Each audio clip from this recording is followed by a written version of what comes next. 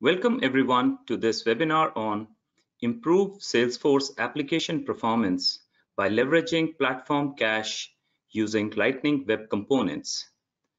Thank you for joining us. I am Kunal Chauhan, CTO QA InfoTech. I'm joined here by my colleague and lead Salesforce developer, Vineet Goyal, who will walk us through the concepts and implementation of Salesforce Platform Cache. Today's webinar is focused on Salesforce, which is a part of our software development services. We have been working with our clients in this technology area since 2017. During this time, we have worked with Salesforce Classic, where we have Visualforce page for front end. It is similar to HTML, and Apex class for business logic, which is similar to Java. And also on Salesforce Lightning, which comprises of Aura components and Lightning Web components. These leverage the use of HTML, CSS, and JavaScript. Salesforce has a multi-tenant architecture, so it gets more important to build an optimized and efficient application for quick output and excellent end-user experience. Our development experts also help our client partners in quick migration of their environment from Classic to Lightning with an optimal approach. And while delivering product functionalities, we, in parallel, continue to implement the latest features introduced by Salesforce periodically, like platform events, report builder for Lightning communities, and many such. In this regard, today we are going to present a similar feature called Platform Cache, and we'll see how the performance of your Salesforce application can be improved for both Classic as well as Lightning experience. All attendees at this time are on mute. Please feel free to post your questions in chat window. We will discuss them at end of the session. Over to you, Vineet. Thanks, Kunal. Hello, everyone. Good morning and good evening. I'm Vineet Goyal, lead Salesforce developer at QA InfoTech Software Services. In this session, today I'm going to talk about cache and their options in Salesforce. After that, I'll talk about what is platform cache and their types.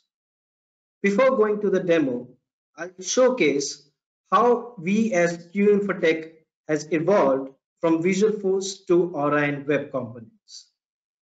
Thereafter, I'll go with a small demo to showcase how we can increase Salesforce application performance using platform cache. Then I'll talk about Cache Builder. Then I'll show you some key points and references. And thereafter, I'll showcase what are the highlights of Salesforce products.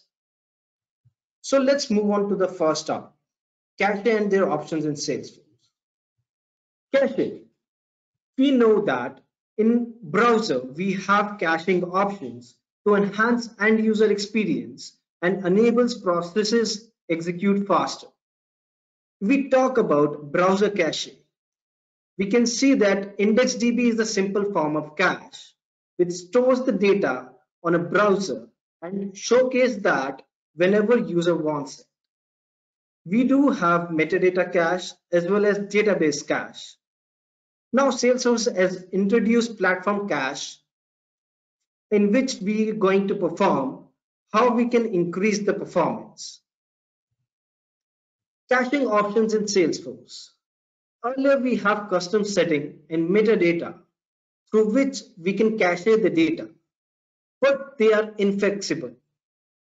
The data which is stored in custom setting and metadata are hard-coded, through which we can get the data through Apex and use it. But we cannot modify the data stored in custom setting in metadata. Hence, we are going to use platform cache to manipulate the data, save that in cache, and use it further to enhance user experience. Salesforce platform caching. I'll explain what is platform cache in Salesforce with an example. If you see here, in database, we have new leads come in, and we have the UI experience wherein we see the lead list there. Once we have an application layer where we can store the data in platform cache, in one login, once we get the data from database and store it platform cache, and every time after that, subsequent logins, we can get the data through platform cache and showcase onto the UI. We need not to go back to database and get the data. Hence, the UI experience increases and response time decreases. Benefits. Why exactly we need to use platform cache? These information which has been showcased here has been calculated by Salesforce. Let's say, for example, if we are making a total request of 12 million per day, we are using the database usage as 83 hours and the DB CPU percentage usage as 7 to 8%, and average response time for that is 30 milliseconds. After using platform cache, we have a drastic good reduction in DB usage as well as heap size. Improvement in DB usage is 7 to 10%, and the improvement in response time will be up to 60%. Now I'll talk about what are types of Lightning Platform cache. We have two types of cache. One is org cache, other one is session cache. Both has two classes named as cache.org partition and cache.org. Same with the session cache, cache.session partition and cache.session. Org cache is used by common users. It's a common cache in an org which can be accessed by all the users in that org. While session cache will be privately used by each login user. The total roundabout time to expire the cache data in org cache is 48 hours, while in session cache it's up to 8 hours. However, we can define the time to live time for that cache through Apex as well. In order to use Lightning Platform cache, we have to maintain the cache misses as well. We have to take care of cache misses into the code. We have to follow the best practices through which will not be going through race conditions, and we are not missing the data through cache misses. Before going to the demo, I'll showcase how Salesforce evolved from Visualforce to Aura and Web Components. And we as QIT, we have worked on Visualforce and moved to Aura and Web Components. So we had Visualforce pages through which we can showcase the UI and the Apex controller through which we get the data through database. In Aura and Web Components, we used to have custom component models, templates, modules, and event in Aura components. However, these particular Aura components are slower than Web components because Aura component use ES script as 5. In Lightning Web Component, we use ECMA script 7. In Web Components, we use shader DOM, modules, and standard events to get the data from Apex. Now we'll go to the demo and I'll showcase how we can leverage platform cache using Lightning Web Component to fetch object names. Let's go to the Salesforce org. I'll showcase how platform cache can be used and we can create the partition as well. So I have created one partition named as object data, and it has no data stored as of now. And if I go to my VS Code, I have created a web component wherein I'm using a lightning card as of now to show the object pick list. You can use Lightning Combo Box or Lightning Data Table as well. In JS, I have used a method as get object names by socle, in which I'm querying the data directly from database.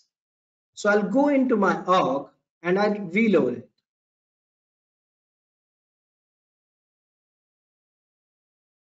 And in this object list, we get the objects here. When I go to the dev console, I get the logs here. And if I see the performance, I can check how many milliseconds and what is the heap size have been taken by loading this particular page. So the heap size is 6371 and the duration of loading this page took around 128 milliseconds. Now I'll change the method name from socle to cache.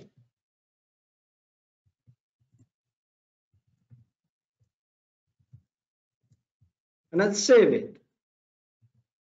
After saving it, I'll reload this particular page on Salesforce to see how much performance reduction is there. Now I'll reload this page and see. Again, I got the object list here. I go to dev console. I check this particular logs, and in the first load, the data has been stored into the platform cache. If I recalculate the platform cache,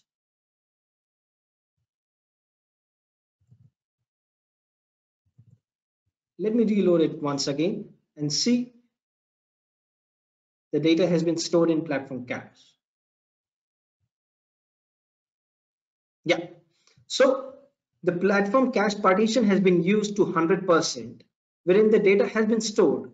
So in first load, if you see, it will take time and the performance will not be reduced because we'll be storing the data in platform cache.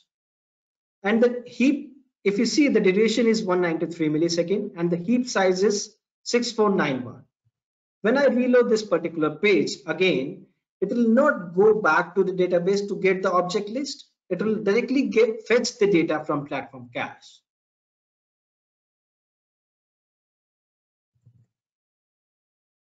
Again, I'll go this particular log and see the duration it took around 16 milliseconds and the heap has been reduced to 1330. Earlier, while querying the data directly from database, it was 6371. The heap is the DB size which has been used by Salesforce in order to showcase the data onto the UI. So it has also been reduced while querying the data from platform cache. So in this case, the platform cache has been used and in order to store the object names and in order to increase the Salesforce application performance. Cache builder. Earlier, I have talked about cache misses as well. In order to follow the best practices, we have to contain cache misses in our Apex code as well. We have to check every time what exactly and in what time cache misses happens. Salesforce has provided cache builder which will handle the cache misses automatically. We need not to define anything into our code. We just have to implement this interface in order to handle the cache misses. See, we need not to worry the cache misses and it will handle automatically. The limitation for cache builder is that we cannot specify the time to live time for caching. If we are using our cache, the default time for cache storage is 24 hours and for session cache, it will be up to 8 hours. What are the use cases for our cache? So in our cache use cases, we can store the case list for service agents. We can store lead list for sales agent. In order to show the reports weekly, we can store the data in platform or cache. And at the end of the business week, we can showcase that particular report. And in these reports, the data will be showcased or come onto the UI very quickly. In order to fetch the user profiles or metadata or org info from Apex, we can store the data in org cache so that we need not to go back to the database every time and get the user profile data, metadata, or org info. Use cases for session cache. In session cache, the session cache will be allocated for one login user, right? So order history, order items, and the discount information for that particular user, we can store those data in session cache. In order to make an API call to a third-party application, we have to make a call out every time to get the real-time data. Let's say we have to update those particular data on third-party application every day. So we can store their data for one day and fetch that data from session cache. Instead of making an API call out, we'll get the data from session cache. In this way, we are going to reduce the API call which we are making to third-party application, and we can increase the performance by getting the data from session cache. Also, we have various financial data for that user as well. In order to save those financial data and in order to fetch those data for that particular user, we can store those financial data in session cache so that whenever a particular user try to fetch those data, they can get very quickly and real time as well. So here are a few key points to consider. We need to know the limits of platform cache. We need to take care of those particular limits. We have to understand what exactly the limit for that particular platform cache it is, and we have to follow the best practices as well. There are various use cases, but not all data we can cache. We can only cache in few use cases so that those data cannot be lost and no cache misses happens. There are a few references. You can go to Trailhead or the developer guide to understand what platform cache is and where exactly and how exactly you can build it.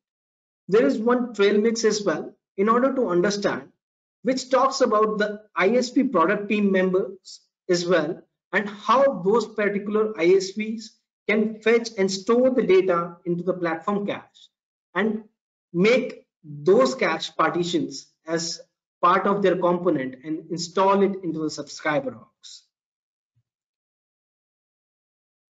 We have talked about one particular feature as platform cache.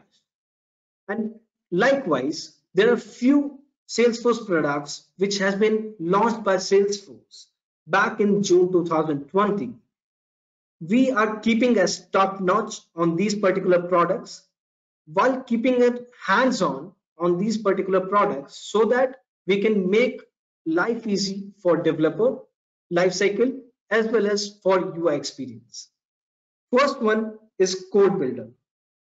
Over the past few years, there have been huge improvement to developer productivity on the Salesforce platform. Code Builder, it is a web-based development environment fully optimized for Salesforce development, and it is powered by Microsoft Visual Studio. We can use the code spaces and we can do the code stuff by the developer onto the browser without any installation onto the desktop. While using Code Builder, we are not saving any data or any code locally. Second, Salesforce Functions. Salesforce Functions is a seamless part of the Salesforce platform and no extra authentication or networking setup is required. Node.js and Java developers can also use those functions and invoke them directly from Apex and run logic with all context and query and write back updates. We can also capture the change data events, platform events, flow builder, and Apex as well. These are the serverless container write time, so that whenever we are fetching the data from Apex, directly calling these Salesforce functions known as Evergreen. DevOps Center. The DevOps Center will provide an improved UI-based experience for change and release management that will not only deliver a modern and robust experience for declarative developers and admins, but also allow for collaboration between declarative and programmatic developers throughout DevOps process. We need not to use GitHub or SourceTree or Bitbucket in order to handle the version control, track the changes, and we can make the deployment with a central source of truth using work items. Salesforce Anywhere app. Salesforce Anywhere app is a new app to enable more effective collaboration embedded within Salesforce. This app brings chat, alerts, comments, and video directly into the CRM. Rather than spread out and lost across text messages and email threads, Salesforce and Anywhere app helps every Salesforce user collaborate within teams, stay productive in their workflows, keep up to date on their customers with chat, alerts, comments, and video embedded directly. We as Q InfoTech working on these particular products, which has been launched by Salesforce in TDX 2020, so that we can handle our clients and we can implement those particular products for our clients and make their user experience better. Thank you very much. Over to you, Kunal. Thanks, Vineet, for the wonderful insight into the platform cache. We have received a couple of questions. Let me go through them. First question, what is the main difference between org and session cache? Vineet, you would want to take this? Okay. Org cache, it can be used by org-wide users. All right. So session cache will be used by only one login user. Org cache is accessible across session, request, and org users and profiles. But session cache stores data for one particular individual user and is tied to that particular user sessions. We need not to worry the user sessions. Session cache will handle it automatically in backend. Okay, thanks. Another one, can ISV partner add cache partition as part of their package? Yes, they can implement cache as part of their package and use it with their namespace. Also, they have the liberty to control the usage of those particular cache by the subscriber.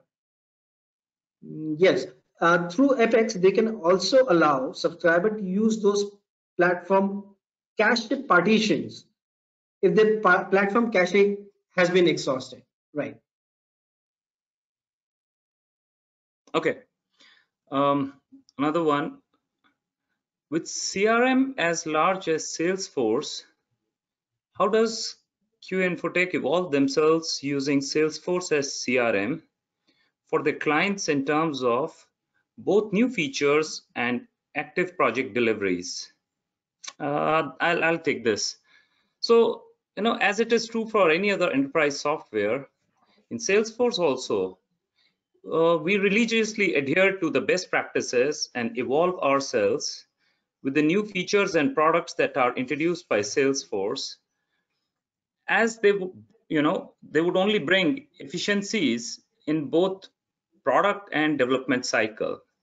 So our main focus is to develop as per our client requirements in efficient and optimized way, but we also religiously ensure that we upskill our engineers so that they can also work on the innovations while we bring our expertise in the mix. So earlier, just I had mentioned that Salesforce, uh, it used to have classic experience where the only scope of development was Visual Force page and Apex class. But with Lightning components, now they have opened gates for HTML, JavaScript, CSS. So we continue to embrace the new changes and technologies.